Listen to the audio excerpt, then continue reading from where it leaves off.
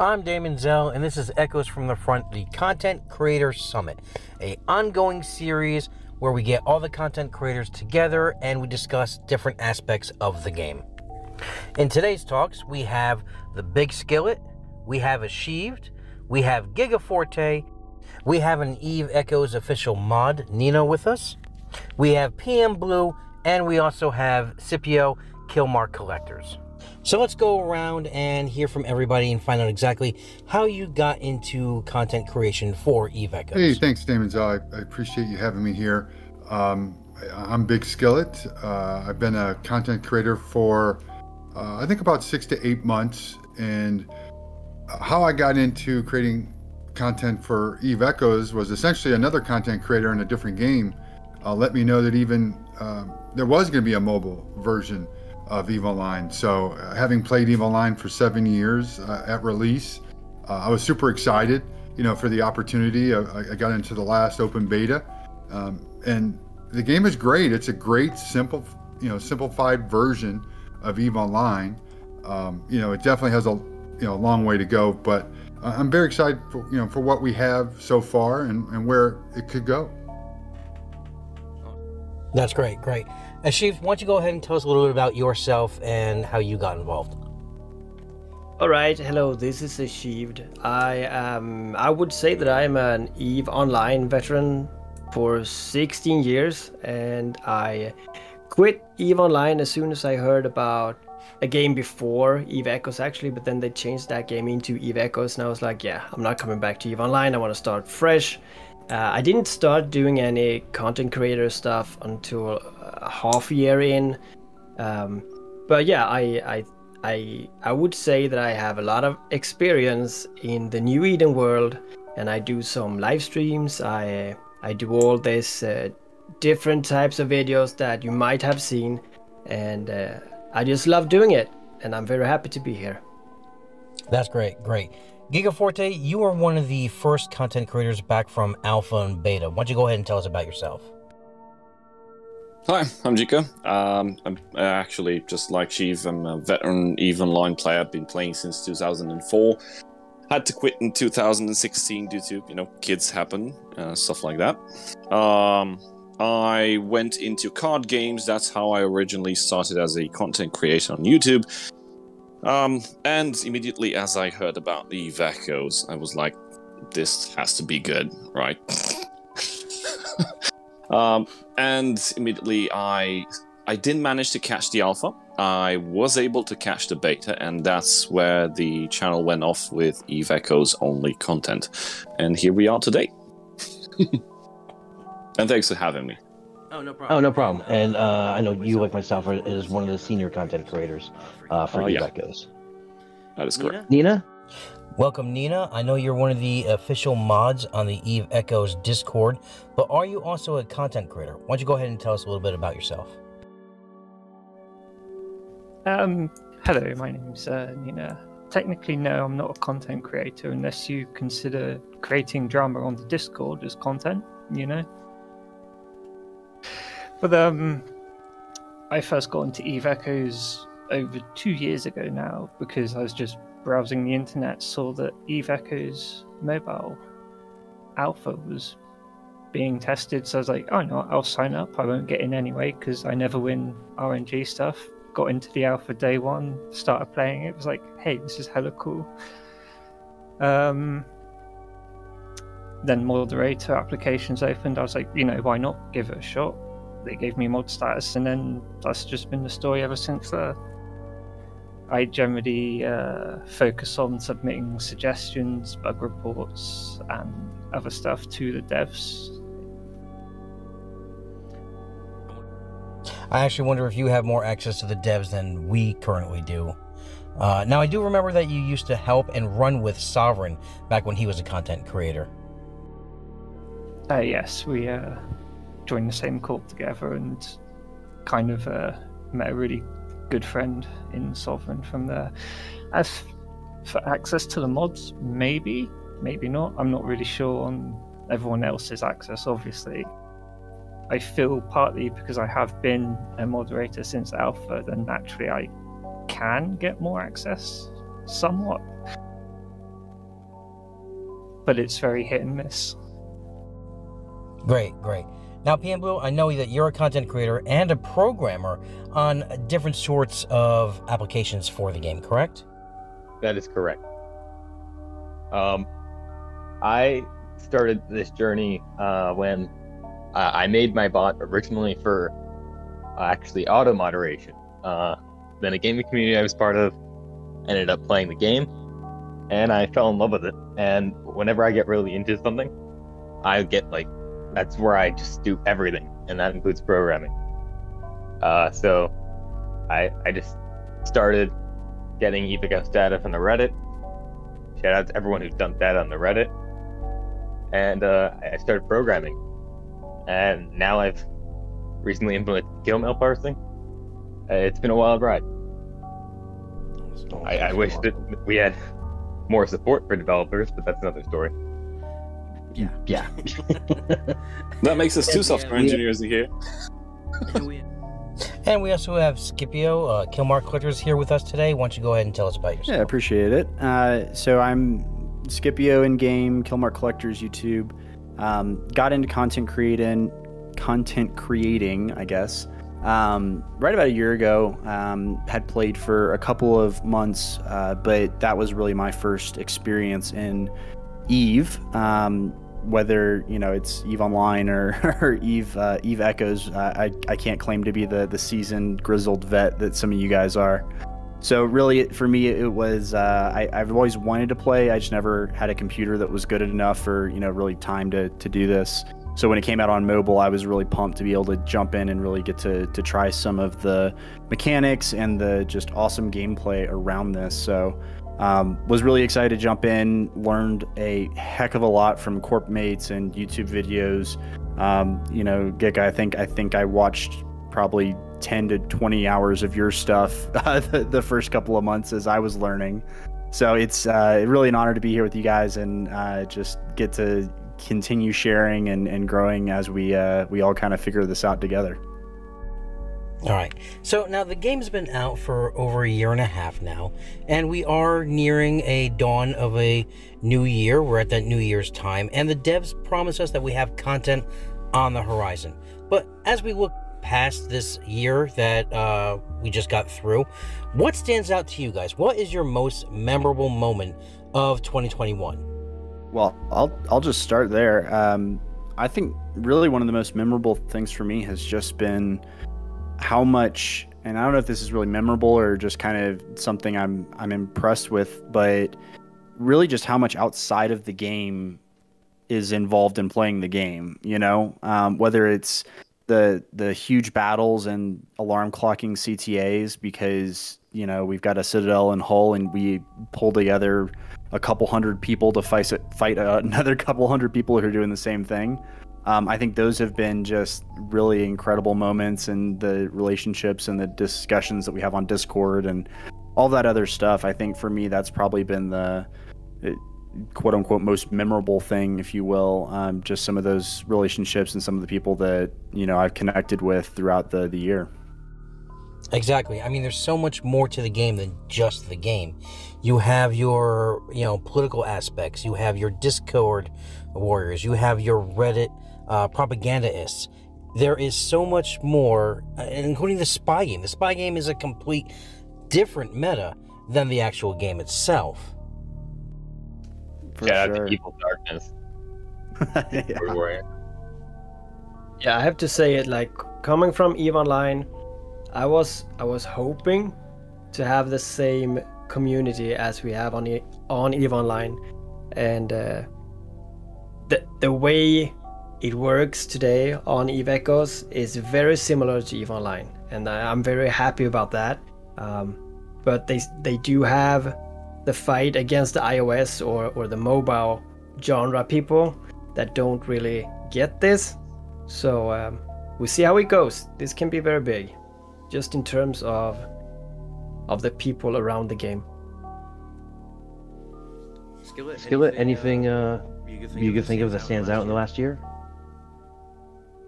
I just think it's amazing how well they simplified the UI for mobile. when you compare it to EVE Online. I mean, EVE Online, the UI is so important, and there's stuff everywhere. And the way they minimized, but at the same time maximized the space you have is just so impressive. And to echo what Scipio was saying, you know, the friendships made, you know, I came in with a handful of friends from another game, and then just broaden that horizon, you know, tenfold. It's just been amazing. The community's been really great.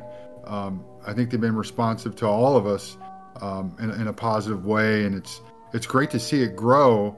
A little frustrated with the direction of the events, but if you put those events aside, you know, the game is about 95% great, right? You know, they need to fine tune some of those pain points that, you know, we've all talked about ad nauseum over the last several months. But all in all, it's a great game, and happy to have found it. Now, as content creators, I know we've all fought with the UI when making our videos. Now, I have on good authority from AnyCloud who says that in the future, on the horizon, there will be a way, a button press, to hide the complete UI, to just give us a cinematic view of our ship and the surrounding areas around it. Ayo. That's gonna be awesome. That's gonna be cool. Yeah, that's gonna be real cool. Yeah, because then I'm you get seeing into some real fun for creative, I'll say combat or non-tutorials and things like that. Like I'm thinking like the old Red vs. Blue and stuff like that. I can see a lot of that with something like that. Yep. yeah, a lot of storytelling, a lot of cinematic. Yeah. Giga, anything that stands out for you in the last year? Yeah, well, I'm kind of more like invested into story. I'm a story-driven player, and I was incredibly nose-deep in lore in EVE Online, and I actually enjoy that part, even though they had some slip-ups here and there. But it was pretty good. It was consistent, and for a lore enthusiast like me, it was something great and amazing. And I was extremely disappointed that EVE Echoes was devoid of lore. I mean, they used to base lore on EVE Online, but not mentioned anywhere at all. It was based on, but devoid of. It's a weird paradox. So what I did last year, I got in contact with Exile. I got in contact with the lore team. The head of the lore team was on maternal leave. She returned, I believe, recently, and I started picking up writing. And I started writing the first official chronicle, which I'm in discussion of, I don't know, making it official, making it canon. And I have several other stories that I'm planning to write up. And hopefully this is going to be something great and something to work on the next year. Now, are these stories only going to revolve around the NPC factions, or they also contain, say, the community, some of the bigger entities out there in Nullsec, some of which who are now defunct? As I'm really objective about it, they're going to be like short stories based on fictional characters, but they're going to be based in the New Eden EVE Echoes universe. Mainly the stories are actually scientific stories, so they're based off on real science and real papers that I try to research and explain things that are happening in the game. For example, the people in Alter New Eden, as I call it, getting, or at least becoming aware that they are a parallel universe, because that's what EVE Echoes is an echo from the main thing. So that's pretty much how it's going to be. I won't try to involve any particular characters or real-life characters. I'm trying to keep it objective, being just lore as it is, and nothing more. Gotcha. Now, do you know of anything maybe on the horizon that's going to center around that new faction that they made just for EVE Echoes of the Jean Yun? I know they were talking way back when that they were bringing this faction in. It's going to have its own lore. It's going to be separate from what was in CCP. Anything like that coming in the near future? Well, you know? they did mention 1 or 2 months ago when I talked to them about stuff and lore. They did mention they are trying to kick off some stories for the Yangjung, and we did see 2 of these stories being included in the Golden Age event. Those were kind of neat, although they had some MacGuffin plot holes devices there, which I didn't really much like. For example, the collective consciousness, which was pretty much stolen from the Sleepers, the construct in which they all went in the VR mode.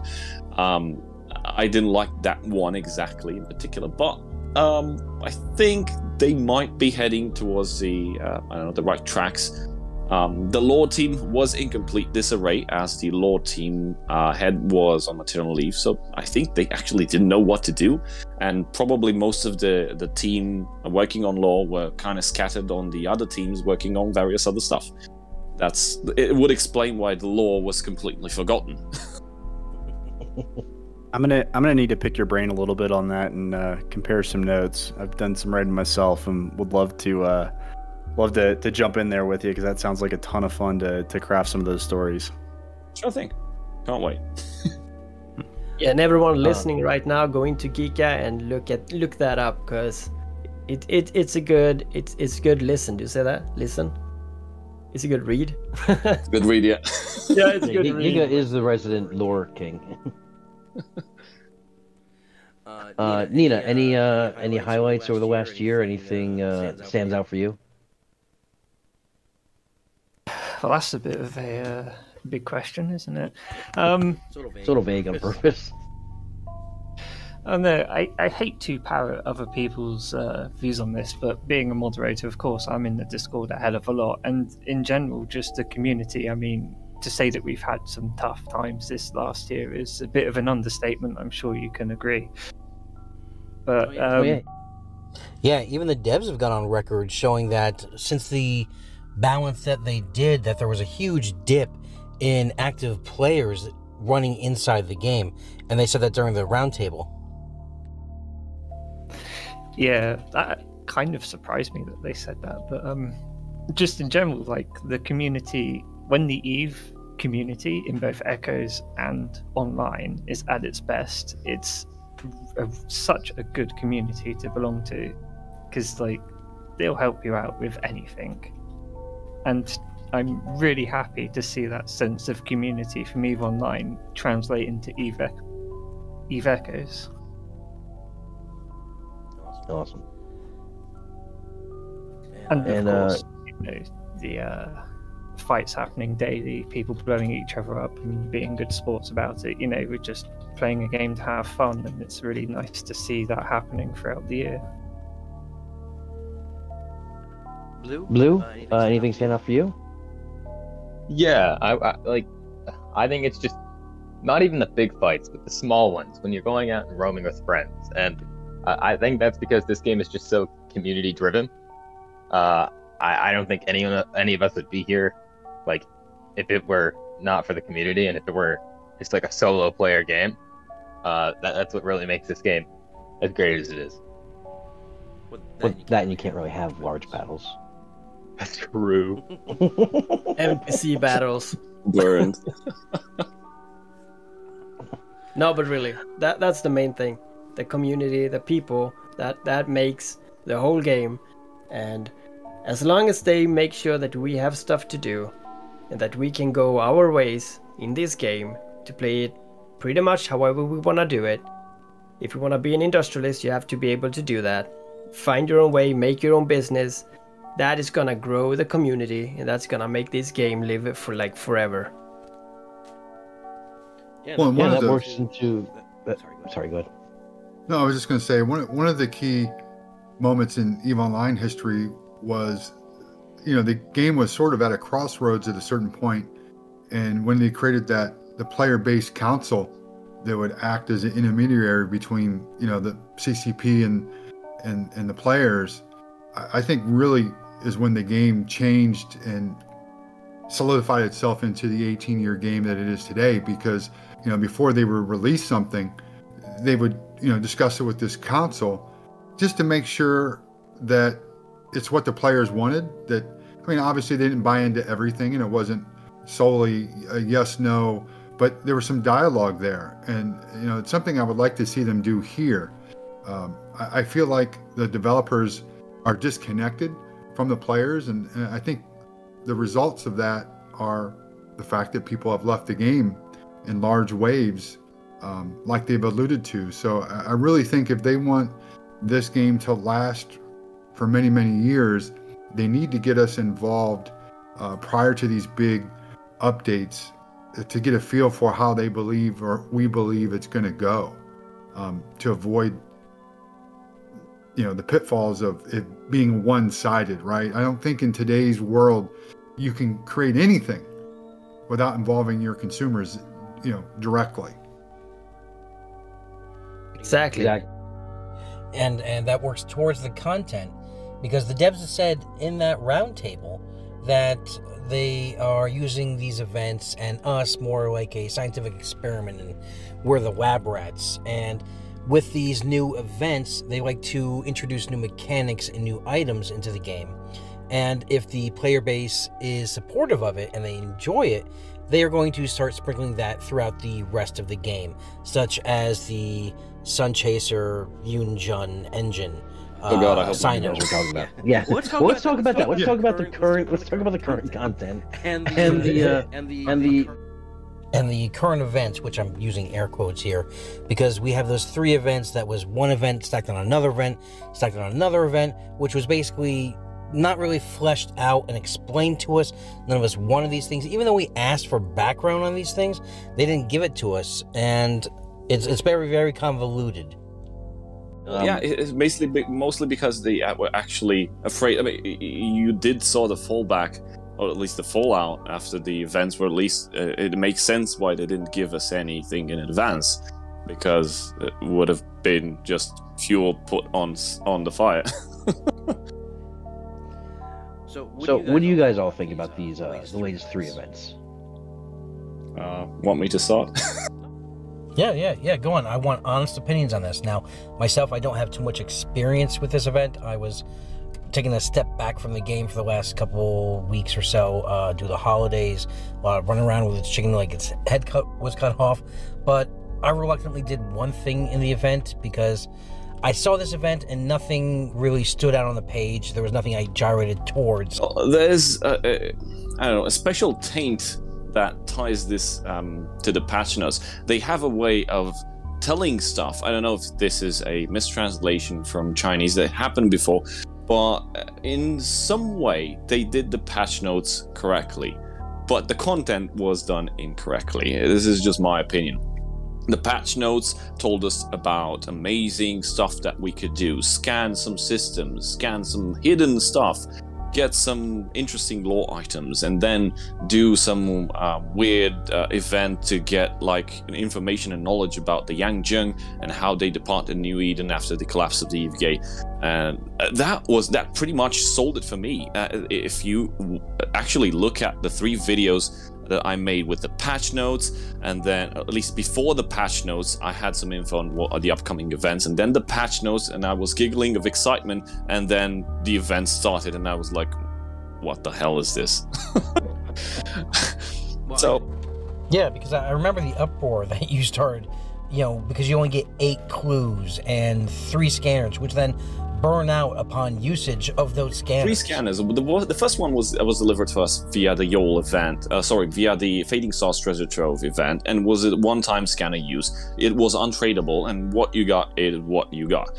You would activate it, it would go away, and you would get, like, you do a mini game that was rudimentary in terms of content. It had like 10 minutes max player engagement. You would get a bookmark, you would travel to said bookmark, and you would collect some of these clues. There were 24 clues in total, and 3 types, 3 categories of clues, and each category had 8 clues in it, so that's 24 clues. And then you would have 2 more scanners scattered around in the Yol login event, also started on the 16th, if I'm not mistaken, and it would provide you with, well, 2 additional bookmarks upon completing the minigame, and you would travel to said location and you would gather more clues. Now, the clues that you had to gather, 24, they had to be unique, because you would need them in the upcoming events, logically, in the Golden Age event. And you would submit these clues, like form a trio, 1 of each category, to which pertain to one specific story, and you would submit them, like, correctly, and you would unlock some great rewards, again, mentioned in the patch notes. And the rewards were kind of messed up because it was some star navigation points that we found out they were being used for the third event, which was the Sun Chaser program. Now, the Golden Age was actually decent. It contained lore, it contained, I don't know, the mix and match stuff, not so much, but it gave people something like to read about, to learn more about Eve Echoes, or at least New Eden. But it was a forced lore because most of the players had no idea what exactly was contained in those stories. They had no idea what was the background of the stories, which events inside New Eden, because most of the lore came from EVE Online, which again, as I mentioned previously, was not transitioned, and no one actually used the time to like tell the stories or retell the stories for new players. And we get to the Sun Chaser, as I call it, casino slot machine, in which you use those points to get, like, through 7 stages to unlock some nanocores, which allow you to jump like a carrier. But the weird thing is, it's all about RNG. That's why I called it a casino slot machine. You got 60 points in total from the Golden Age event, and the first stage of the Sun Chaser uses 10 points per scan. And what the patch notes mentioned about a beautiful way of scanning 7 hidden star systems, it was complete BS. It was a dial with 12 dots, and they would light up each time you press the scan button, and you would use 10 of those points. That was just the first stage. But the RNG was the fact that you would get 1, 2, or 3 dots light up on that dial. And most of the players actually came to me and said, we weren't even able to like get the first stage completed using our default points, because they had the luckiest moment of only unlocking 1 dot per scan, and it's 12 dots, so therefore they had to use Plex. And the Plex cost, at least the star navigation cost, goes up as you go through the stages. So stage 2 will cost 20 points per scan, and you also have 12 dots to unlock. Stage 3, 30 points. Stage 4, 40 points. Stage 5, again 40 points. I was mistaken at one point. Stage 5 is going to be also 40 points. Stage 6 is going to be 50 points, and Stage 7 is going to be 60 points. So it's not going to into 700 Plex. That was complete illiteracy on my part, but it's still 600 Plex in the last stage, which is insane. And you get, if you complete one such dial, you get an op box in which you can actually collect a nanocore of your choosing. For the first stage is a battle cruiser, the second stage is a battleship, the third stage is a faction battleship, and then it goes completely insane, because even though it costs more as you progress through the stages, you only get a randomized nanocore in the later stages, which is completely insane. And I actually went on and completed this event on the test server. It cost me around 20,000 Plex to complete the entire event. Yeah, and I'm not happy about it. Okay, I've talked too much. Please cut me off. Anyone else? Your thoughts on the event? Yeah, sure.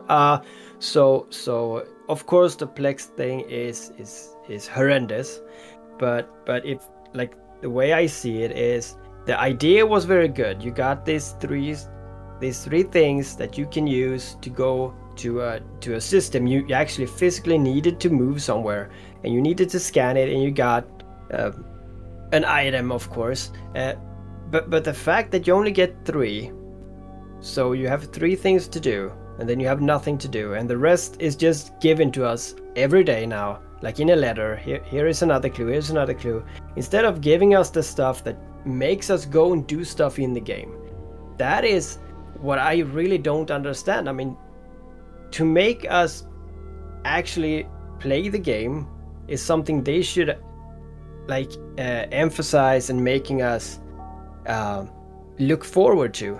And what they do is they make these events, and without talking about the paywalls and the Plex, it's like they make it just a little bit good, and then they just like make it really fast, and they just they just do something with it, so he gets out there. They don't think about it and like plan it ahead. So as Skillet said, we need a CSM with people that are in the game, that are playing the game, that they can talk to and say, is this a good idea?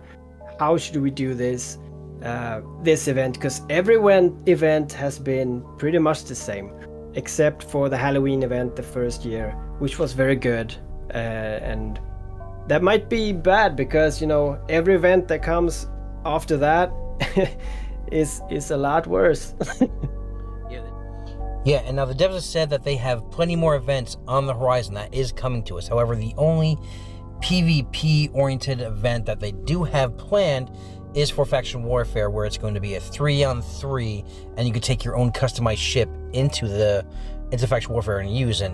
And I guess they're going to try that as a mechanic to see if it, you know, if it passes.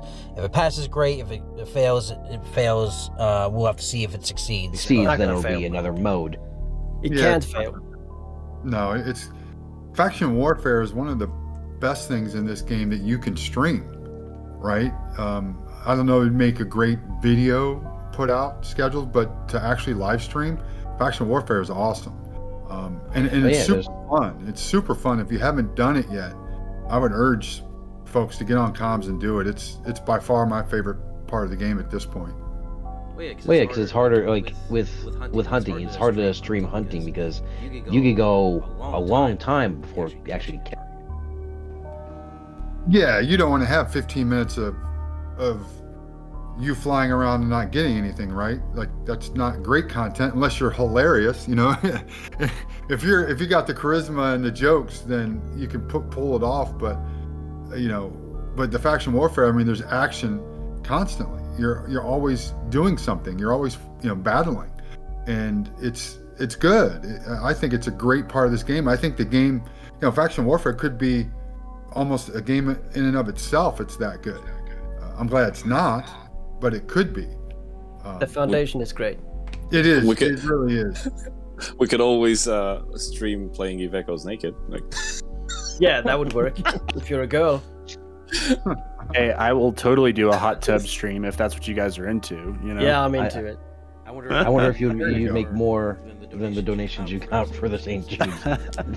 Oh, by the way, that was good. Very nice done. Yeah, congratulations. Would you raised? I think it was like $1,860. It was just over $1,600. Yeah. So 16. I think the exact number was 1609 or something like that. So it was an awesome event. I'm thankful for all you guys that jumped in. Skillet, you know, Daemonxel, thanks for, you know, obviously jumping in for a little bit there, and was really glad that we were able to throw some money towards St. Jude's here towards the end of the year. Congrats, hats off to that one. Yeah, that was great. You plan on doing that as an annual event? Yeah, I think the blueprint's there at this point. I'm gonna tweak a couple of things next year, I think, but overall, I mean, it was a ton of fun to get everybody together, and I would definitely be interested in doing it again next year. And most importantly, I think we made you made a bunch of kids happy for Christmas, right? That's the most important thing. Yeah, absolutely. I'm just glad that we were able to support such a great cause. Blue, Nina, what do you guys think on the current events going on in the game and the content? I personally didn't participate in them too much, and because, as you said, there's not too much of a draw. I do think they were a bit overcomplicated. I think sometimes complication can be great to keep people interested, but I think it was just too complicated. Like, I didn't know where to even start. Gotcha. Nina? That's a good one. Like, go ahead. That laugh says it all, really. No, but it's like, I read the patch notes. They bring out all of this, like, really cool sounding stuff that actually makes you fly out into space and do things like hunting down hidden systems and scanning for planets and stars and getting rewards and stuff. The biggest feedback I have been trying to give to the devs for over a year has been, we need more content that gets us out of a station, because like the Neon Rain event, you just sat in the station, brought Plex boxes and hope you got lucky. no one wants to do that. It's just like log in, give us money, that's your content. That's just not good.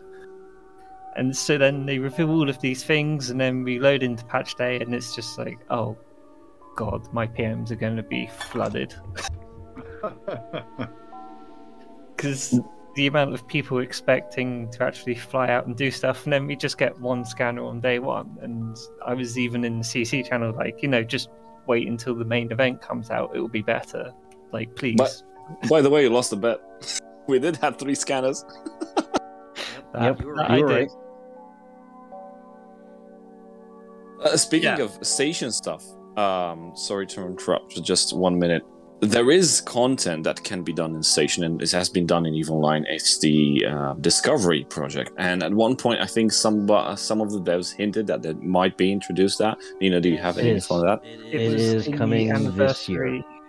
In the anniversary event, they revealed it would be coming soon, TM, to Echoes. Yeah, what do you guys think about like the direction of the game? Because they just released the dev roundtable. I thought there was a lot of interesting stuff discussed in there. Yeah, you're right. There was a lot of great stuff in that.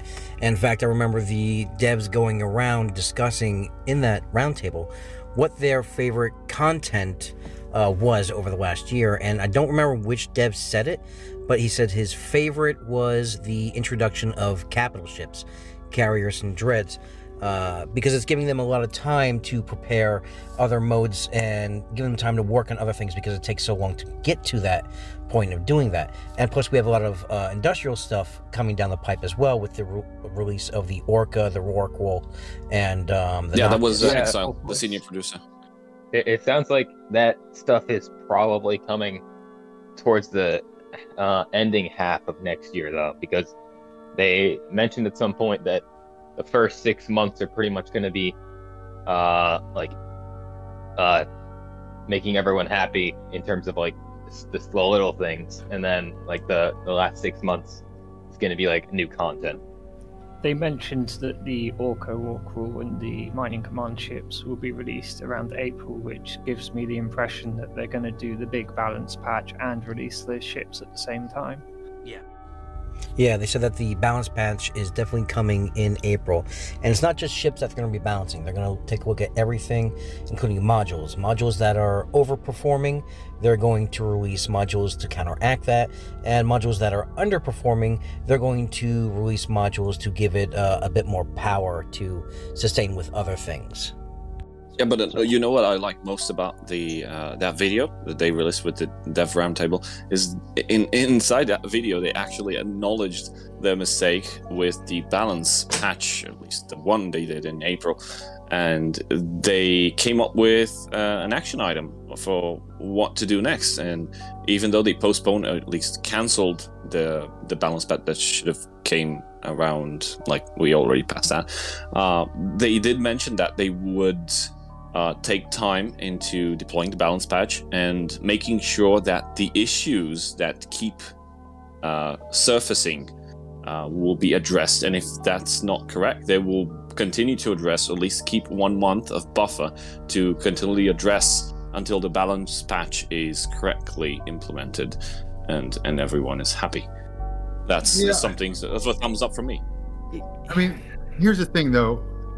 It is great that they acknowledge that and they're 100% accurate, but I hate to give credit for things you should already be doing, right? Like, to me, that's a given. If you're planning a major update like that or a balance patch, you should be on standby for a month or so to fix the bugs and work out any kinks. Like, to me, that's just part of deployment, right? Development and deploy. You don't just deploy and then forget about it and go on to the next thing and hope you did it right. Like, I mean, that's what they should have been doing from day one. You need to understand something. A game of such magnitude as EVE has never been implemented by NetEase before. Look at the entire portfolio of games. They didn't even scratch the surface with a game of such magnitude. So they're actually learning to use the bicycle. This is why they mentioned that it's an experiment for them, because they had no idea on how to deal with stuff with the community, with the requests, with the suggestions. They had some roadmaps planned. I'll give them that, and it all blew up in their faces once the game started rolling out, and the players started complaining, and players started doing that, and exploits being found. If you remember the exploit with the being cloaked inside anomalies or inside belts and preventing other alliances from farming or doing anything in said systems. So I don't think they actually have any clue on how, at least they didn't have any clue on how to run this when the game went live. Because the beta did not actually prepare them at all.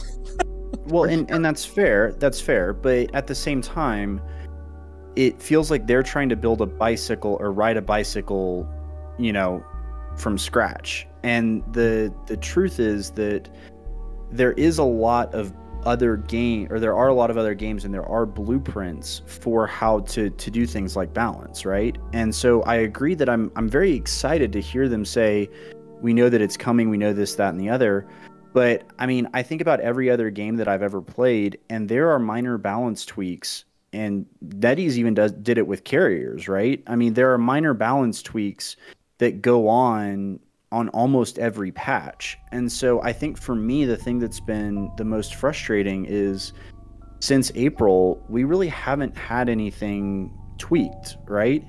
And I think that there's been a lot of frustration, especially from players who are tired of interceptors being the only thing that they ever fly, right? I mean, that's just kind of the most obvious one, but it feels like even if they made very small targeted changes every month, that would address a lot of the criticism. And, to be frank, it's just, a lot of it's, hey, we're going to take the interceptor bonus from 7% to 6% and see how that does in the next month. And then we might bump it back up, or we might, continue to de-escalate it, or whatever it is.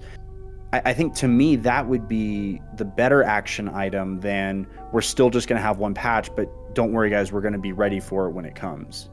Yeah, I don't know. They mentioned that they're spending all this time collecting data, and that's why they haven't done another patch yet and all that. Because they need more information, but you can't do that with balancing in a game of this scale, in my opinion. You need to.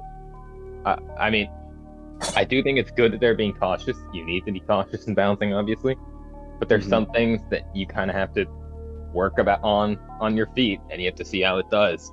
I mean, if you're waiting for a year between every single balance patch to collect info and try to make it perfect, you're not going to make perfect. It's as simple as that. Yeah, exactly. And I think that there's actually another YouTuber that I watch a good bit, and that Peter McKinnon. I'm sure you guys have, if you've looked up any kind of photography or how to do video or whatever, right? You've probably seen some of his stuff. But he has a saying of done is better than perfect, right? And I think that's kind of what I wish that NetEase would take a little bit of here. I'm not saying that they push stuff out haphazardly, because I know that they would never ever do that, but no.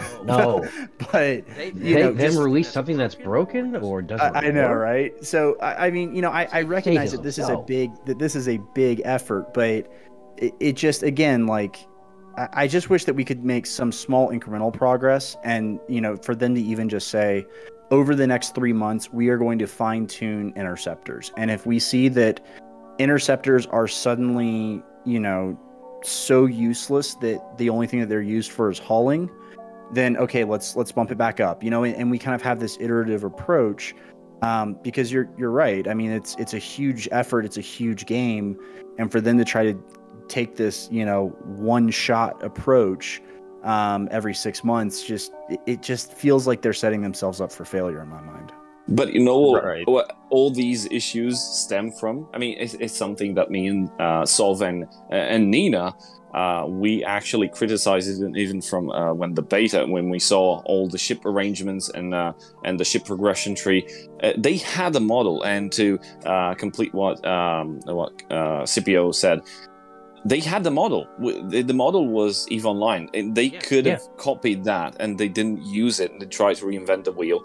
And the fact that our ship progression is vertical as compared to the EVE Online, which is based on specialized content, and you specializing in skill and having skill requirements and not unlocking. You reach tech level 7, you have every ship of tech level 7 unlocked, and you don't need any of the skills to fly them. You can just hop onto a dictator or whatever, and you can just go there and lay bubbles. You don't actually need skills to do that. That's mind-blowing. That's not okay. And this is where all the balance stuff and issues stem from, because they cannot use the EVE Online model for balancing now, because they've diverted so far, of course, with how they arranged all the ship progression and stuff, that it's kind of difficult, because now they have to come up with their own solutions, and that's hard to do on a game of such scale and magnitude as EVE. Yes, Well, it's kind of scary.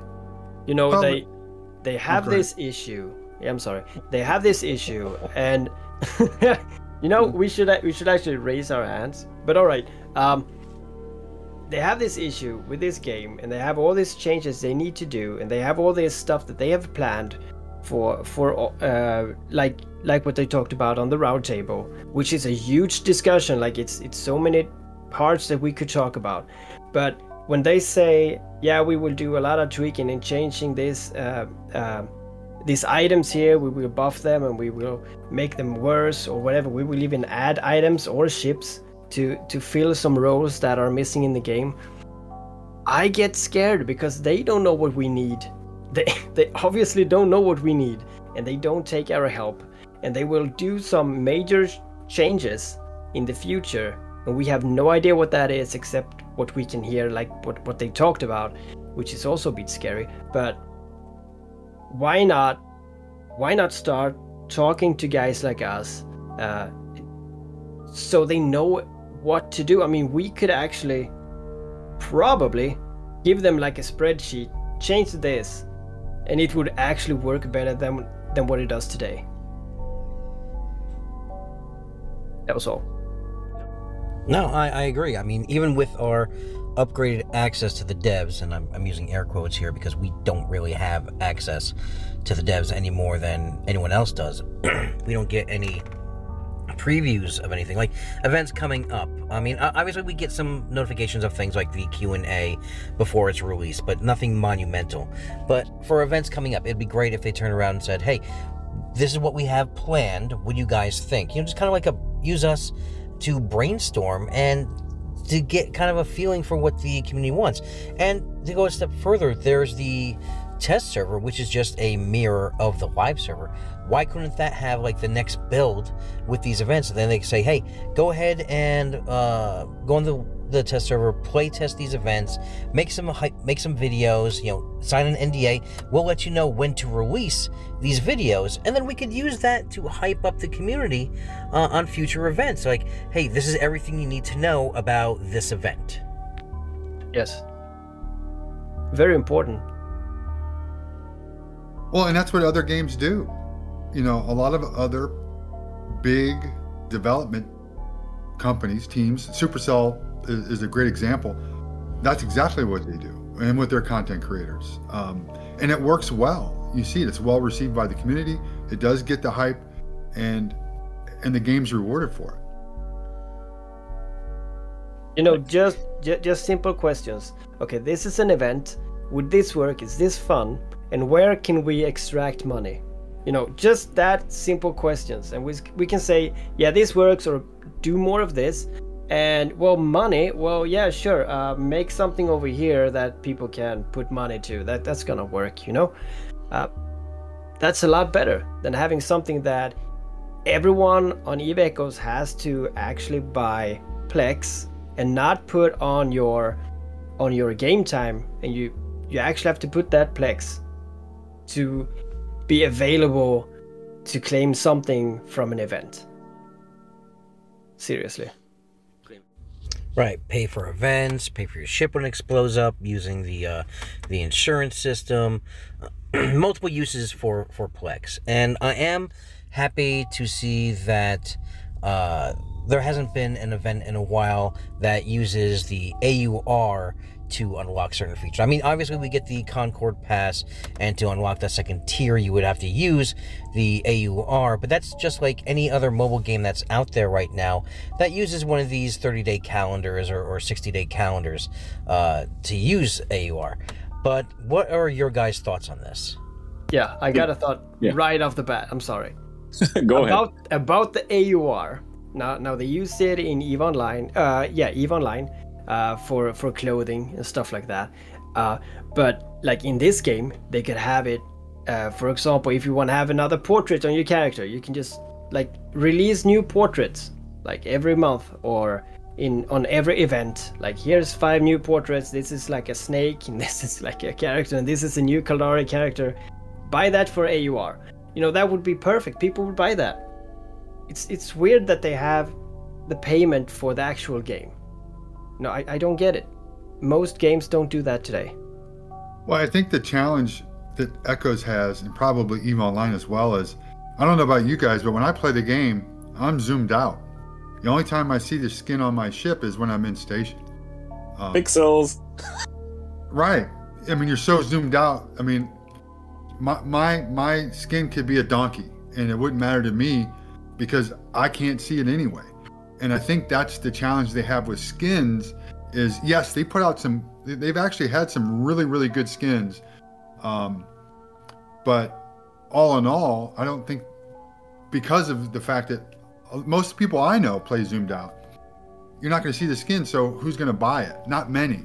You know, so they do need to find another way to monetize. Well, they might actually have that now if they're going to do that whole hide the UI thing, which is going to open up a whole new branch of video making and content creation.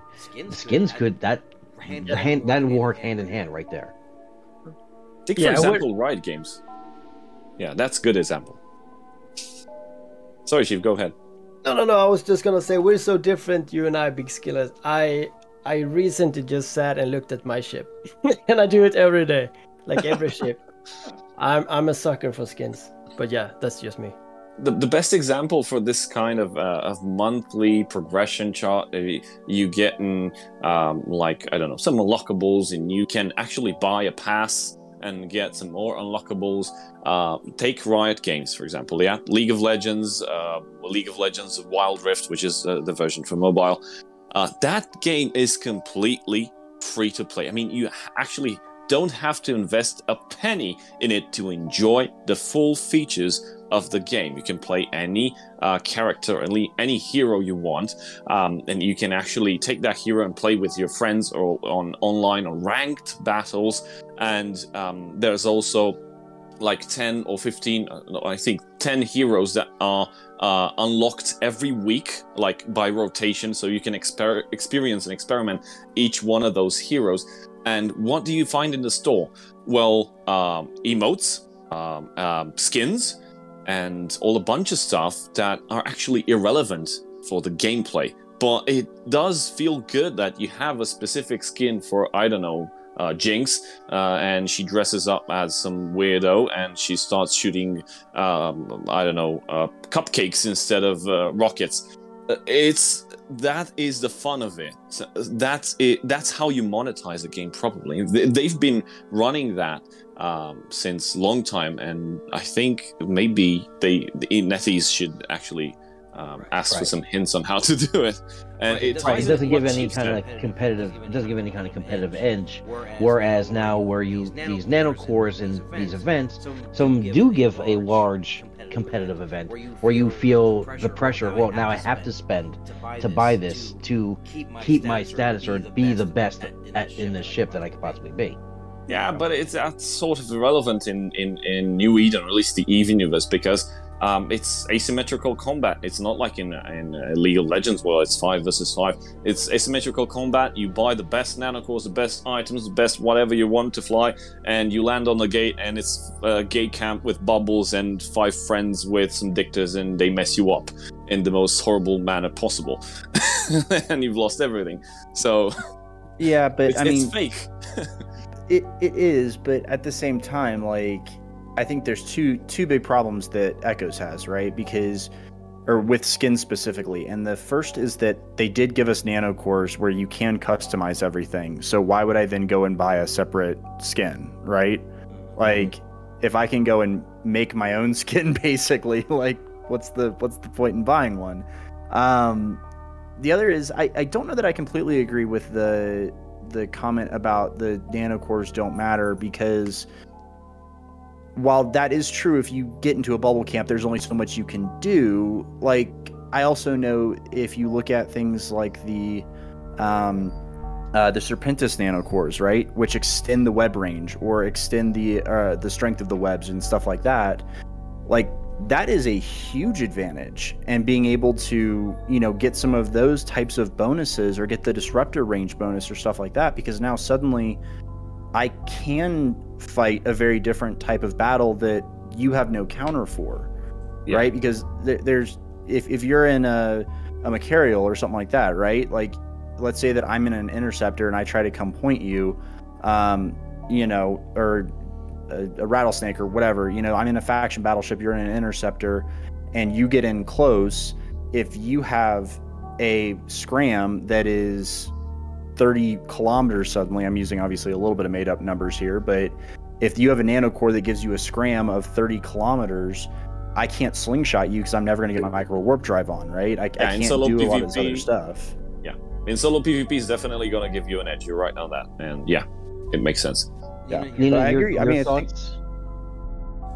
Nina, what's your thoughts on this? I understand we've all been talking and jumping in, and it's hard for you to get a word in edgewise, but what are your thoughts on this itself? I'm sorry we're drowning you out.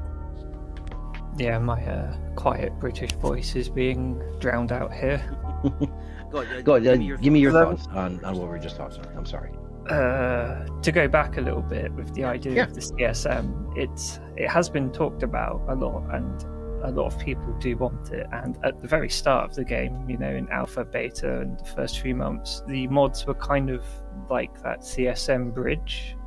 So we would be collecting player comments, suggestions, feedback, etc., giving it to the devs. They'll look at it and then say, like, okay, yeah, fair enough, and then hopefully start playing things around that. So we did have that bridge to start with in an unofficial sense with the moderation team, but then as the game progressed and dev time got more valuable, developing stuff, more complex content comes out and stuff, we sort of lost that link that we had. Sorry. So are you saying that you mods also have less dev time than what you initially had originally? Yes, but I put that down to them. They're very busy people. I don't want to keep bugging them and stuff. So I know you also talked to a lot of the devs one-on-one too, though. I remember on certain aspects throughout the last year. If I have to, I poke them directly. Again, I don't really like doing it, but if it's something that's really important, then I do speak to them, and most of the time they do reply, sometimes they don't. But then I feel like they've got so many PMs anyway, it might just be missed, And on the whole nanocore, I wouldn't say versus skin thing, but the whole nanocore about feeling pressured to buy or get a certain nanocore, do you find that as well? Yes, and I really dislike that because, like, as mentioned, in a game like League, you get skins and stuff, and you look pretty or run around in a dress where you have a tracksuit on or something. It's just fun cosmetic things, but then it can't be competitively changing because in League, it's just a straight-up stat check most of the time. Two ADCs run up to each other, you right-click each other, whoever has the most stats wins. If you suddenly give the one with lower stats 18% more damage, then you lose because of something you can't really control, and then you'd have to buy that. In EVE Echoes, due to its very nature, while nanocores give you a benefit, it's much more about player skill or choosing your engagements, because you could have everything in the world. You could buy 10,000 plex, buy the best modules ship, and then you can run it into someone that's just more skilled and more experienced and still die. Yes, I'm running into the same problem, and I'm probably going to get yelled at for this, but I fight with Genesis. and there is their doctrine ships. And I'm not going to go into doctrines, even though a lot of people know what the doctrines are. But the current battleship that I fly in this doctrine is the Armageddon, and everyone knows it's slow as hell. Now, the new meta is basically the speed meta.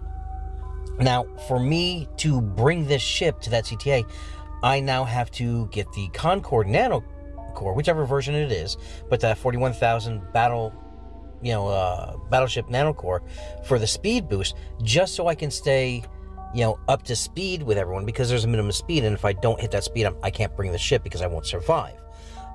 So I definitely feel the pressure of having to, spend whatever I need, whether it be rigs or the Nano Core, just to stay competitive and with him. Yeah, that's when it starts getting that extreme, it's really can leave a very sour taste, because you sit there in your ship, you got it ready for the CTA, you got the fit and stuff, maybe buying the entire thing brand new, and then your corp's like, oh yeah, you don't have this Nano Core, so you can't join us, and then you need to arbitrarily wait 3 to 6 weeks to get the Concorde points from the pass to then just be able to fly. And then in true E fashion, 6 weeks later the meta's changed and you're in different ships, so the points are useless. Yep, and now you just spent 40,000 skill points on something you're not even going to fly anymore.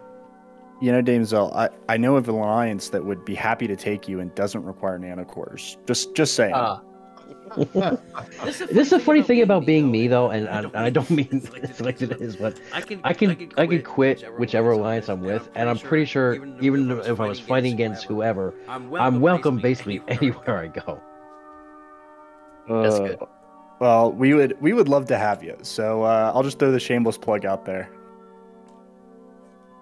But that's something you guys just crossed over a big issue. To me, the meta has been so broken towards drones for so long. If that's the only way to fight large fleet engagements for the most part, that's indicative of a problem. That in itself tells you the game's not balanced. Yeah, and the drones don't even have the best damage in the game. No. Something is definitely broken here. They still also have the bug as well, where if you, and this bug's been around for a year, if you send 5 drones out and you go out of range, only one of your drones is going to come back, and the other 3 are still going to be on your target. Correct. Yes, I've done a couple of videos on that. And leave. Yeah, the drop and go. I think that the drone issue is kind of indicative of shields and shield bubbles and their overuse, because that's pretty much the only reason they're used, to get around those bubbles. Yeah, there's alliances and coalitions out there, I'm not going to name names, who are developing a first strike type scenario with Tempest and just a way to break away from that drone meta, and they're testing these first strike capabilities, and it's just going to be so much damage onto one ship that the Logi won't be able to keep up with the incoming damage.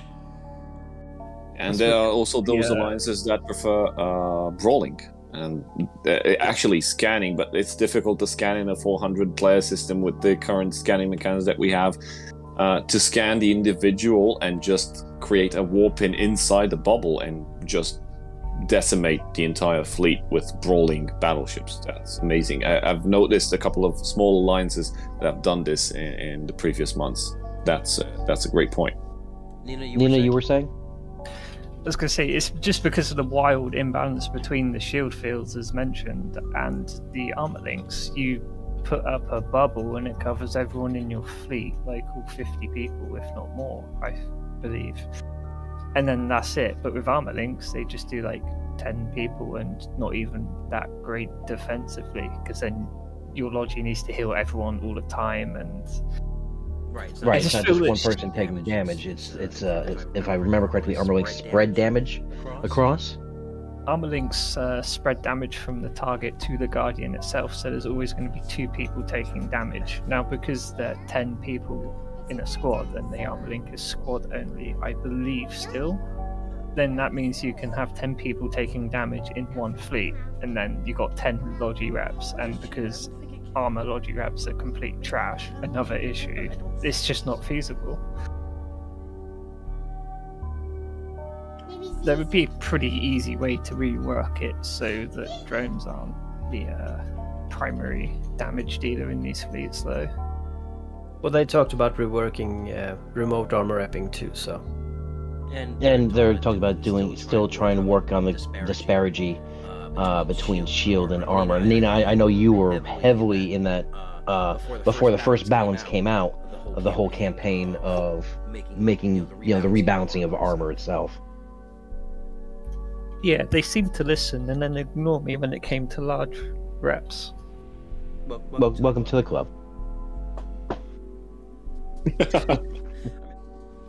I think we had a good year in relevance to things that came in the game. I mean, we had a lot of good content, a lot of not so good content, a lot of bugs that have been in the game since the beginning of the game that actually just finally getting fixed, such as the local chat bug.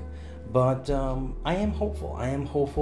For what's on the horizon, what's on the cusp, and what's coming down the pipe. So I am looking forward to that, and hopefully this next year will bring us some really good things. What do you guys feel? Are you guys feel the same way? Or are you more of a cup half full? My main goal has always been an API. I am hoping for that, sometime in 2023. But on everything else, I'm pretty hopeful. Yeah, I think I've got a drinking game from when every time you ask for an API in the content creator group at this point. Yep. I'm sitting in the same bucket as Sheaf. I want to see what they come up with next, and if they if they learned anything from this past year. But I'm also afraid because I have no idea what thing might go inside their minds. It's not actually their minds, because we know, and I've mentioned this in a couple of videos, it's not their design. It's the design team and the developers are just execution phase. Like, the orders come from way up top, and we have no idea what those people are thinking. Well, I'm curious, doesn't any changes that they make, doesn't it also have to be run by CCP, since it is initially their game that this is basically, I would say, an homage to? Yeah, for some reason, on several aspects of the game, they do require CCP approval, which is nice. But we don't know exactly which parts are those. But one of the parts is definitely the lore, because when I tried to push the one of my stories, they actually mentioned that they need to get in touch with CCP, and they need to get approval, and then I have to cease my rights to CCP for the story to be canon and so on. So yeah.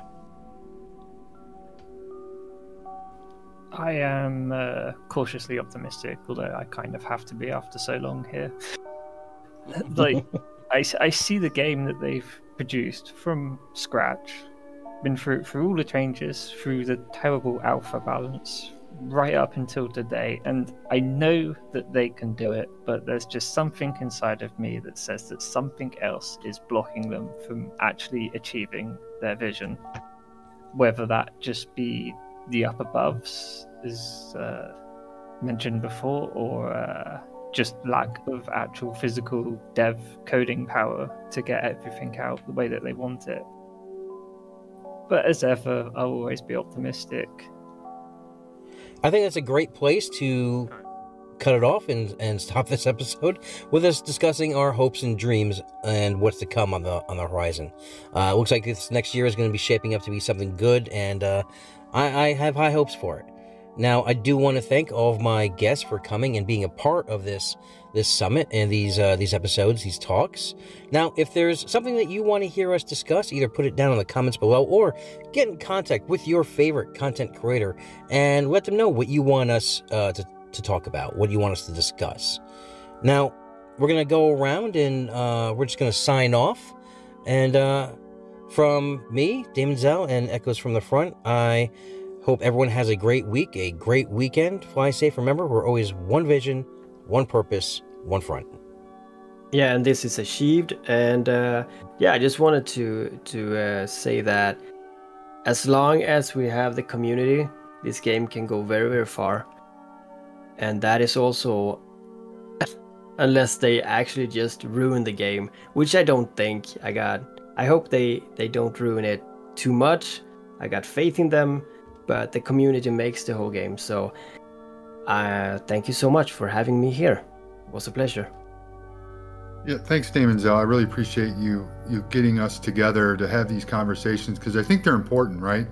Not only I think it's going to be a good listen for for the viewers, but I think it's important for us to get together and talk about these things and get it out there. And I'm glad I can be a part of it, and I'm looking forward to what's to come in the next several months. I am cautiously optimistic as well, and just wait to see how things pan out. I wish everybody to have a safe new year, and that's it for me. I'd like to thank Daemonxel for having me, and I really enjoyed getting us all together here. It's something amazing. And well, I guess that's it for today. I hope you guys learned something. I was waiting for the rest to go, I guess. Anyway, again, I'd like to extend my thanks to Demon for inviting me. Or I kind of pushed my way into it, I guess, but because technically I'm not a content creator like the other fine people here. I'm just a mod that does stuff, but I felt like I had some insights. Hopefully, thank you all for listening, and I hope you had a good holidays.